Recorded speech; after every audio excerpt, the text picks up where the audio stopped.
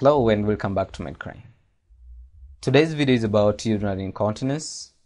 It is definition, the types, the causes and the treatment. Urinary incontinence is defined as the inability to hold urine until somebody gets to a toilet. It is often a temporary problem and is always associated with an underlying medical condition or a disease. It is known to occur most common in women than in men, and to be specific, in older women than in younger women. Urinary incontinence usually makes the victim to feel so embarrassed in public, and it is an inevitable problem with age. Before we continue, let's have a brief overview of the urinary bladder anatomy. The urinary bladder is a hollow muscular organ that is situated in your groin region, thus behind the pelvic symphysis, and is covered superiorly and anteriorly by a peritoneum. A peritoneum is a membranous lining covering the abdomen. Posteriorly, the urinary bladder is covered by a vagina and the supravaginal part of the cervix in females. On the sideways, thus laterally, it is bordered by a levator ani muscle and an obturator internus muscle. The urinary bladder receives its blood supply from the superior and the inferior vesical branches of the internal iliac artery, and the vesical veins drain into the internal iliac vein. Then the nerve supply to the urinary bladder is from the efferent parasympathetic fibers of the S2, S4. Normally, during urination, the detrusor muscle or the muscles of the bladder wall contract. This contraction forces urine out of the bladder into the urethral opening. At the same time, the urethral sphincter muscles that surround the urethra relax, letting out urine to pass through out of the body. Urinary incontinence occurs if the bladder muscles suddenly contract or the muscles surrounding the urethral opening suddenly relax. The specialized nerves in the bladder wall sense that the bladder is about to get half full of urine, and these nerves send impulses into the spinal cord at the levels of S2 and 3 in an area known as the micturition center and into the pons of the brain. The spinal cord response is part of the micturition reflex. So it causes an increase in the parasympathetic stimulation and a decrease in the sympathetic stimulation, which makes the detrusor or the bladder muscles to contract and the internal sphincters to relax. It also decreases a motor stimulation to the external urethral sphincter, thus allowing it to relax as well. So at this point, urination will occur if not the pons that comes in. So the pons is usually a region in the brain that we train to voluntarily control this urination process. So for example, if you want to delay urination, the pons overrides the micturition reflex from the spinal cord, and when we want to urinate, this pons now allows the micturition reflex from the spinal cord reflex to happen or to take place. What are the types of urinary incontinence? We have 5 types of urinary incontinence, that is the stress incontinence, urge incontinence, functional incontinence, overflow incontinence, and other mixed types of incontinence. To start with, let's have a look at the stress incontinence. Stress incontinence is the most common form of urinary incontinence and is known to occur most commonly in females. Stress incontinence is treatable. So this occurs when there is any issue or a thing that causes an increase in the intra-abdominal pressures, for example, coughing, laughing, sneezing, or any other movements that put a lot of pressure on the bladder. This causes an involuntary leakage of urine. Stress incontinence can also be associated with other physical changes that result from either pregnancy, delivery, or menopause. Usually, the pelvic floor muscles that support the bladder, if they weaken, the bladder moves downwards, pushing slightly to the bottom of the pelvis towards the vagina in females. Then this stress incontinence occurs if these muscles that do the squeezing weaken.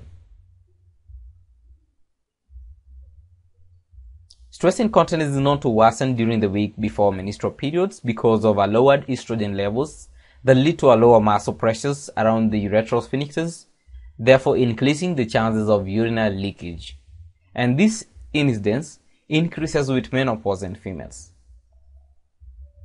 The second type of urinary incontinence is an urge incontinence. An urge incontinence is generated from an overactive or an abnormal involuntary bladder muscle contraction. This contraction results to a urinary leakage in presence of a normally functioning urethral sphincter. A detrusor instability is usually an idiopathic problem. In these patients with detrusor instability, a sensation of urgency occurs first, then it is followed by the initiation of an involuntary bladder control, then finally a urethral relaxation. There are two possible mechanisms for this, one of which is a relative cholinergic denervation of the detrusor or the bladder muscles, and the second mechanism is either the effects of aging on the smooth muscles and the autonomic nervous system. A detrusor hyperreflexia, on the other hand, is a condition of an uninhibited detrusor contraction in the presence of a neurologic lesion or a problem in the suprasacrospinal cord or the central nervous system, for example, spinal cord injury, Parkinson's disease, dementias, and in neoplasias or cancers. So, a spinal cord injuries interrupt the sacroreflex arc from the suprasacrospinal cord, cerebral cortex, and higher centers. So, these pathways are normally crucial for the voluntary and involuntary inhibition of urination. In the initial phase of the spinal cord injury, the bladder is usually areflexic and the overflow incontinence occurs. But later on, a detrusor hyperreflexia will occur. This detrusor hyperreflexia may be triggered by a specific event, for example, coughing, a changes in posture, or a changes in the speed of bladder filling, orgasm, or an anticipation to voiding. The third type of urinary incontinence is a functional incontinence. People who have a functional incontinence are the ones who have problems either in thinking, moving, or communicating, which prevent them from either reaching the toilet. For example, in a person with Alzheimer's disease, for example, he or she may not think well to plan a timely trip to the restroom to urinate. So a person on a wheelchair, on the other hand, may be blocked from getting to a toilet in time. Most of these conditions are associated with age and account for some incontinences of most elderly women in nursing homes. Overflow incontinence. In overflow incontinence, the bladder is always full so that it frequently leaks out urine. So a weak bladder muscles or a broken urethra can cause this type of incontinence. And then sometimes nerve damage as a result of diabetes mellitus or other diseases may weaken these bladder muscles, or tumors and other urinary stones may block the ureters, and overflow incontinence are a rare type of incontinence in women. Then the last type of urinary incontinence is this either mixed or a transient type. In mixed type of incontinence, it is an occurrence of a stress and urge incontinence together. A transient type of incontinence is a leakage which occurs temporarily because of a condition that will eventually pass, for example, in infection and medications. What are the causes of incontinence?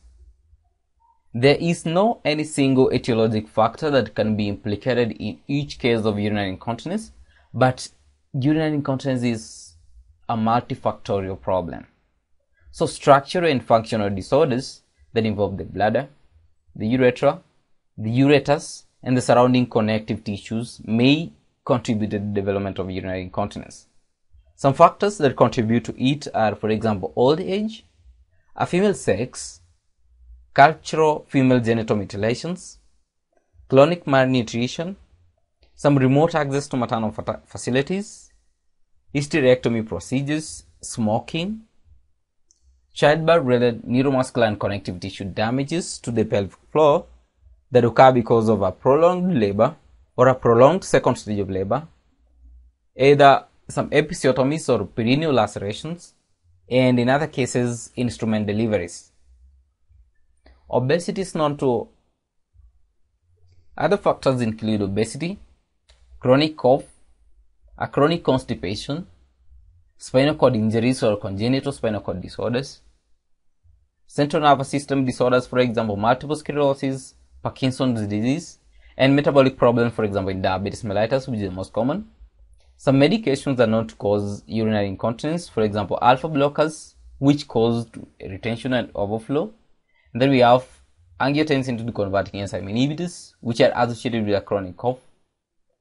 If a person has a history of a previous incontinence surgery, or a surgery for fistula or a urethral diverticular, a urinary tract infections, especially in postmenopausal women, a radiation injury to the bladder, and urinary tract stones, neuroplasms or cancers or foreign bodies can be also associated with development of urinary incontinence. Then what's the clinical evaluation when a person or a patient comes in with a urinary incontinence? In this case, a clinician will take an obstetric and gynecologic history, a urogenital, neurologic, and surgical and a medical history, which is directed to any type of the incontinence. For example, you need to take note of the parity of these women, the difficulty in deliveries of the previous pregnancies, a genital prolapse, an history of hysterectomy or a vaginal repair, spinal cord injuries, presence of multiple sclerosis or a stroke, or these neurogenic problems, for example, Parkinson's disease, dementia, and central nervous system, neoplasias or cancers. Diabetes mellitus, cerebrovascular problems, chronic obstructive pulmonary diseases, which are associated with, again, chronic cough, constipation history, radiation, and the use of medicines, for example, beta blockers and alcohol use. And then the hallmark sign of involuntary leakage of urine, the hallmark sign or a symptom in urinary incontinence is an involuntary leakage of urine. So from the clinical presentation, you can obtain the duration of the complaint and the severity of the urine loss. You also need to know the frequencies, the episodes of this involuntary urinary leakage, the episodes, painful urination or a presence of hematuриas, and then you need to figure out the triggering factors of these events, for example, cough, laughter, changes in postures, orgasm or anticipation of voiding, or maybe lifting of heavy weights. Then after conducting a good history taking, you need to do a general examinations for any edemas, neurologic abnormalities, mobility problems, and cognition. You need to do an abdominal examination, pelvic and rectal examination, which are so important here, examination of the back and lower limbs, and in specific tests that you need to do in a patient with urinary incontinence is you do a urethral hypermobility test using a control swab test, stress testing, there's to just confirm the stress incontinence, Marshall-Bonney test. How do we grade urinary incontinence? Urinary incontinence can be graded into 5 grades, that is grade 0, grade 1, 2, 3, and 4. In grade 0, these patients will just come continent. They don't have this urinary incontinence. Grade 1, there's a loss of urine with sudden increase in any abdominal pressures, but not in bed at night. In grade 2, the incontinence worsens with a lesser degree of physical stress. And grade 3 is an incontinence with walking, standing erect from a sitting position, or sitting up in bed. And then the last grade, which is grade 4, there's total incontinence, which occurs and the urine is lost without relation to any physical activity or any position. Then the laboratory tests that may be required in cases of urinary incontinence examination are urinalysis to assess for any associated problems, for any hematuриas, pyurias, or glycosuria, a urine culture, a blood test, renal function. Imaging studies are important in the examination of urinary incontinence. For example, an ultrasound study can reveal hydronephrosis or hydroureters or presence of urinary tract stones or any tumors. When performing this ultrasound, you can also know the post-void or residual volume of urine. Bladder wall thickness determinants to screen for diabetic insipidus, and observations for the effect of bladder volume or bladder neck anatomies. A fluoroscopy scan and video urodynamics, and then a cystourography is one of the useful scans in diagnosing urinary tract fistulas, A chain bead cystography is useful in the detection of urethra and bladder neck mobility and a posterior uretrophysical angles. A magnetic resonance imaging is known to be useful in studying pelvic floor muscles and the ligaments, for example, levator ani muscles, bulbourethral ligaments, and the compressor urethrae. They can demonstrate an increased descent and rotation of the bladder neck in the continent females. Also, an MRI can diagnose the size and location of a urethral diverticula if present.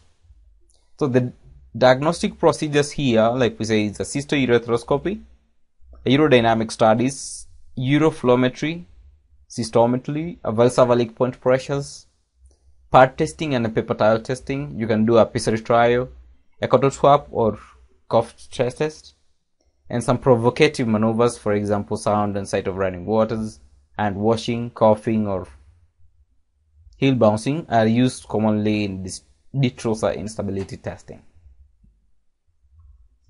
What is the available treatment of urinary incontinence? The treatment of urinary incontinence encompasses three main goals. That's the lifestyle interventions, behavioral interventions, and pharmacologic intervention. So we aim to improve the obstetric care to minimize any childbirth complications that may predispose most females into development of urinary incontinence. A proper voiding habits is part of the lifestyle modification of behavioral interventions. A timed urination, frequent voiding, and bladder training exercise, for example, Kegel exercises, anti-incontinence devices, and some pharmacologic treatment, and also we can have a surgical treatment. In treating stress incontinence, we can use pelvic floor muscles and vaginal cones. The Kegel exercises help to strengthen the tone of the pelvic floor muscles, and the vaginal cones are weighted devices which are designed to increase the strength of the pelvic floor muscles. And in the pelvic floor, electrical stimulations using either vaginal anal probe, contraction of the levator man causes a contraction of the levator ani muscles. And occlusive devices, for example, an incontinence dish pessary can be used to mimic the effects of a retropubic urethroplexy, like in this image. The pharmacologic treatment that is used in a treatment of urinary incontinence works by increasing the sphincter or the pelvic floor muscle strength or relax the bladder. This drug can be used in all kinds of incontinence, but they are most important and useful in urge incontinence. For example, in stress incontinence, we can use alpha-adrenergic agonist, which can be used to strengthen the smooth muscles, for example, ephedrine and pseudoephedrine, and vaginal estrogen rings, known as the ACE ring, is inserted in the vagina every 3 months. And in urge incontinence, we use anticholinergic agents, for example, propanthelin, bromide, or totteridine, blocking cholinergic receptors in the bladder to increase bladder capacities. We can also inhibit voluntary contraction of the bladders and also delay the initial urge to void. Antispasmodic agents which have anticholinergic effects and low cholestatic properties, for example, flavoxate and dicyclomide, can also be used. In management of mixed incontinence, tricyclic antidepressants help in relaxing the bladder muscles, the detrusor muscle, and increase urethral sphincter tone. And they're used for nocturia and nocturnal enuresis. The most commonly used drug here is imipramine, which is the most widely used for urologic indications at a dose of 25 mg 2 to 4 times a day. And some surgeries are used for genuine stress incontinence to stabilize the bladder neck and a proximal urethra.